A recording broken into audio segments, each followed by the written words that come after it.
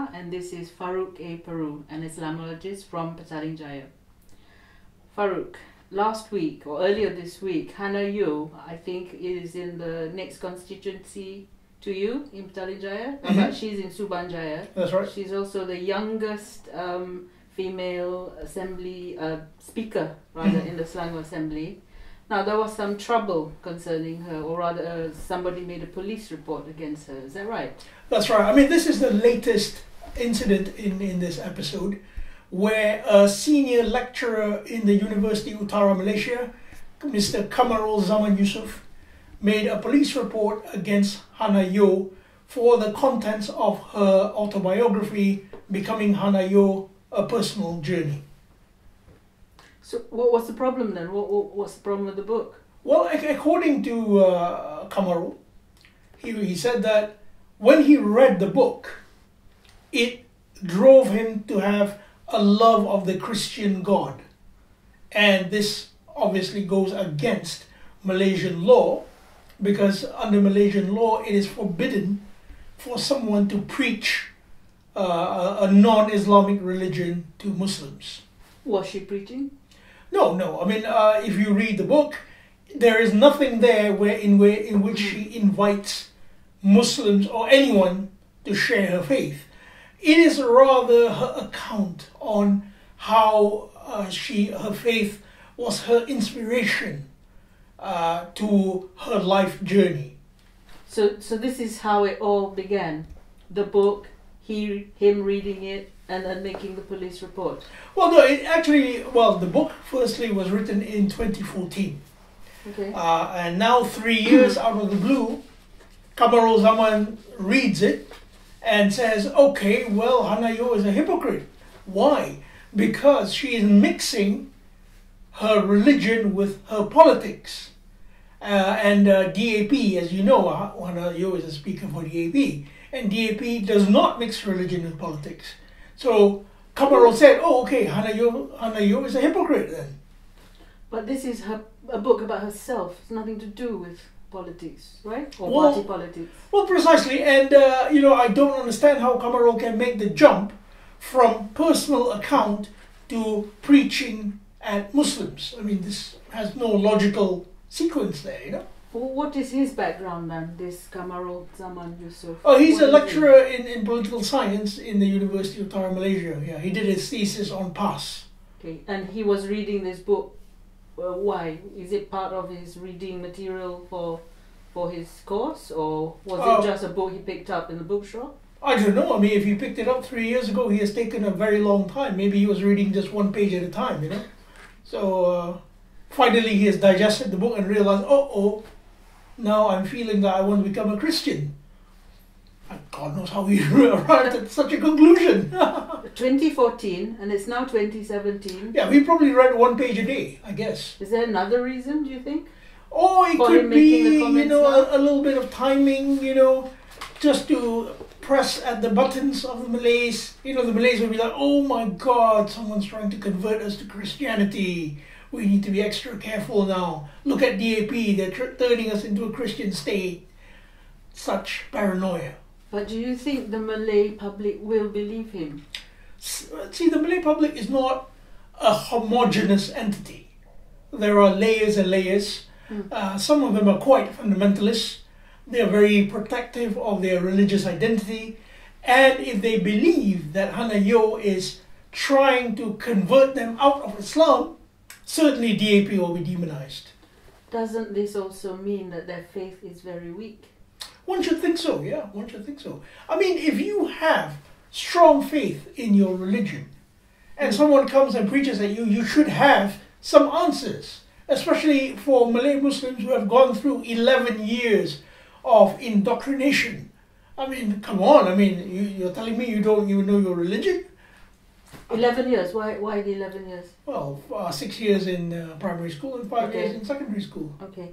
Now, what is Kamarul Zaman's background, apart from being a lecturer?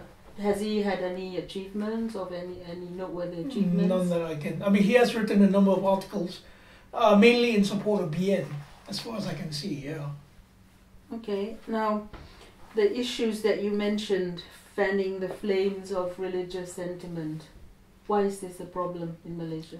Well, you see, in Malaysia, Malay Muslims have been under the system of protectionism.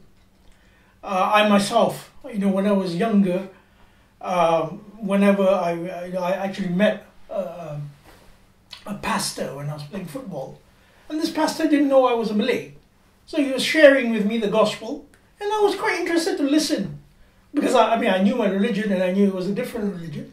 But when he realized, oh, this young boy is a Muslim, I can't preach to him, and that made me wonder, why can't he preach to me? At most I can think about what he's saying, right? But no, in Malaysia we have a protectionist system, and that is a system which inspires fear. And no religion should be born out of fear.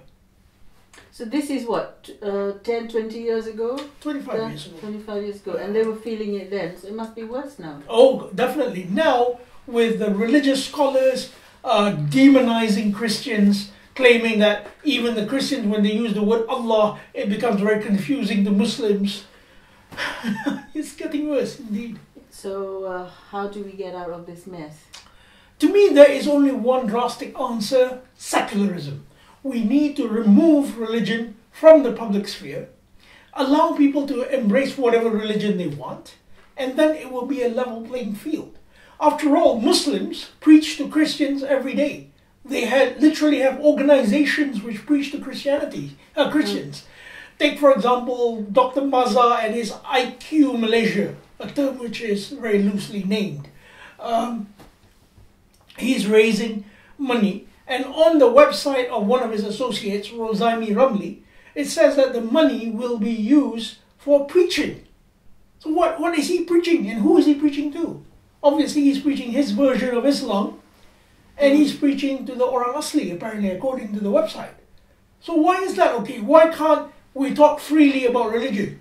Why is it wrong for Malays to listen to other people's religion, and it's okay for them to preach towards others? So you're calling for total secularization. I believe that is the cure, yeah. Do you think there will be many Malays who will oppose this view of yours? Oh, very much so. So then what happens? Well, are you going to persuade them or encourage them? Well, in my opinion, secularism is very Islamic. Why? Because the Quran, chapter 4, verse 58, tells us that when you judge between mankind, judge them equitably. So if you want people not to preach to you, you shouldn't be preaching to people. If you want to preach to people, allow them to preach to you. What do you expect them to do? Are you expecting them to listen to the gospel of Islam and suddenly say, yes, let's embrace it, and then when they ask you a question, you say, oh no, you're insulting Islam? That's Zakir Naik style religion. Yeah. So he reads a book and he feels he's been converted. Christmas time, some of us are singing carols, or the shops are playing those Christmas carols. Are we going to be converted? I don't know. I hope he wears earplugs when he walks past those shops, because he might suddenly listen to jingle bells and think, oh my God, this is beautiful, shall I just join? This is a lecturer, by the way. Or when people say, God bless you. Oh, no. Unless they say, Allah bless you, then you can't wish them back. Maybe. I don't know. You were talking about pastors just now. Yes. What happened to Pastor Ko? Pastor Raymond Ko has disappeared. Yeah. The police have not said anything. And we fear the worst has happened to him. Yeah. Now, what do you think the government is doing about that one? Try and relate it to the Hannah Yeoh thing. Do you fear for her and stuff like that? I do feel, I wouldn't say that would actually happen to her, but I do feel that Kamarul Yusuf has exposed Hannah Yeoh to fanatics. In making that police report, that accusation, some fanatics, not Kamarul himself, but some fanatics may think, oh my God, this woman is trying to convert Muslims. And that, he didn't think before he did it. Oh, I don't know if he did or not, but the point is, whatever he did was wrong. It was taking advantage of a situation and stretching the truth, as far as I'm concerned. So, what's your advice to Kamarul, if you had one? I believe Kamarul should retract his report and understand that non-Muslim Malaysians are allowed to express their faith. If they wish to tell the world how connected they are to God and to their religion, that's their right. They didn't start, distributing the books to Muslims saying, look, your Islamic religion is pointless, follow this instead. They didn't do that. Yeah. So he may have an audience with the extremists in Malaysia. I don't believe the extremists would even read Hannah's book, but the extremists would certainly get flamed. Wind of this, yeah. So talking about extremism, a few days ago, David Teo was slapped on the face when at a forum by an actor comedian called Mat Moore. Mat Over. Mat Over, yeah. Yeah, Sulaiman Yassin. Yeah. Yeah. So, and now the extremists are saying that they want the film producer, David Teo, to apologize. He was the one who was slapped. Now, what have you got to say about all the extremists, the Sulaiman himself? Now, this is the thing which the sense of entitlement gives you. When you call yourself Tuan, or pemegang hak istimewa and all that stuff, you basically think that any kind of criticism is an attack on your Malay dignity, as such as it is.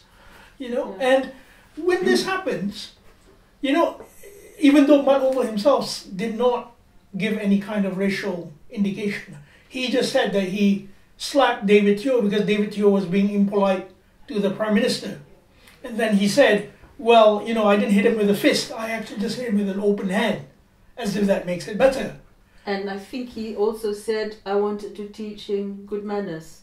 So, I wanted to teach him good manners, exactly. So do you slap somebody and that is the way you teach people good manners, by slapping them?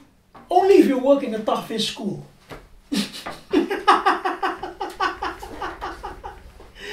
But not if you're a civilized human being, no. If I was Mat Over, and I used to admire him really, I love Pimai Tang too, back in the day. If I was Mat Over, I would have stood in front of David Teo and said, excuse me, sir, you're being impolite, please address the Prime Minister in a more polite tone. But that should have been the job of the moderator, not a member of the audience, because then we might have a slanging match. The moderator and another actor of whom I'm a big fan, Rosham No, apparently said, dia ni kurang ajar, or he is actually rude, referring to David. Okay. Hence the moderator was not really very moderate. Yeah. And the job of a moderator is not to insult people or belittle them. Exactly. Yeah, he should have taken his command, his comments and in his stride, and then right. Right. Because now we don't even know what the question he asked, David Teo asked. No. Everything is lost because of that one incident. Well, maybe that is what the intention was all along. Maybe. I don't know. I mean, to me, the Prime Minister should always stand or sit in a forum where people can go and openly ask him questions. And being the Prime Minister, being in command of the government, he should have logical answers. This is not too much to ask. This is a basic function of government. If the Prime Minister is hidden by his entourage, then how on earth is the normal member of Rakyat going to get across to him his point? I mean, only I think today I read there is a family of 6 people living under a flyover. So what's the point of talking about TN50 if we have people living under flyovers? Yes. These are just pie in the sky ambitions which detract us from the social problems at hand. Yeah. So what's your advice to Sulaiman Yassin? My advice is, please don't say that you're trying to correct David. There would be a dozen other ways for you to do so. What you did is contravening to our polite Malay manners. Malay people are nice people. We are not such people who will slap other people out of nowhere. It's ridiculous. And to those Malay ultras who are demanding that David Teo apologize because it's not part of our culture to do it, I'd like to ask them, is it our culture to slap people? Because it's against the law. Why don't you tell Sulaiman Yassin or Man Over to apologize. No, that you actually approve. But asking David Yeoh to apologize, that's okay. That's double standards. Yeah, but then you see, David Yeoh himself has said he wouldn't press charges. So people are looking at it very oddly. Yeah, I mean, that's inexplicable to me. I don't know why. I think for the sake of justice, we need to bring this man to book on Man Over. We need to tell him, look, we can't have people slapping other people, whoever they are. And have you heard anything from the moderator? What's he said? The moderator's been silent thus far. Yeah. I've not heard from the moderator. Yeah, because it was under his watch. I mean, he should have controlled exactly. Exactly. But then you see, there's also the silence from the Prime Minister. Shouldn't he also be saying something about this violence in public? Indeed. Yeah. He should have repudiated this violence and dissociated himself from it. I mean, he's obviously a peaceful man. He would not do something like this himself. So why is he silent about when a person does this seemingly to protect his dignity? He should say, I'm sorry, my dignity is not under threat by this man David Yeoh's words, and certainly you don't need to slap him. Yeah. A final message then for the extremists in Malaysia trying to stir up trouble using any excuse. What have you got to say to them? Stop using your paper thin excuses. The Rakyat are very aware of what you're doing, and if you expect David Yeoh to be within our cultural paradigm, please also ask Man Over to keep within our legal sphere. Anyway, thank you very much, and I hope you enjoyed the session with us about Hannah Yeoh and also about the slapping incident in Putrajaya. Thank you. Thank you. Thank you, Farouk. Thank you.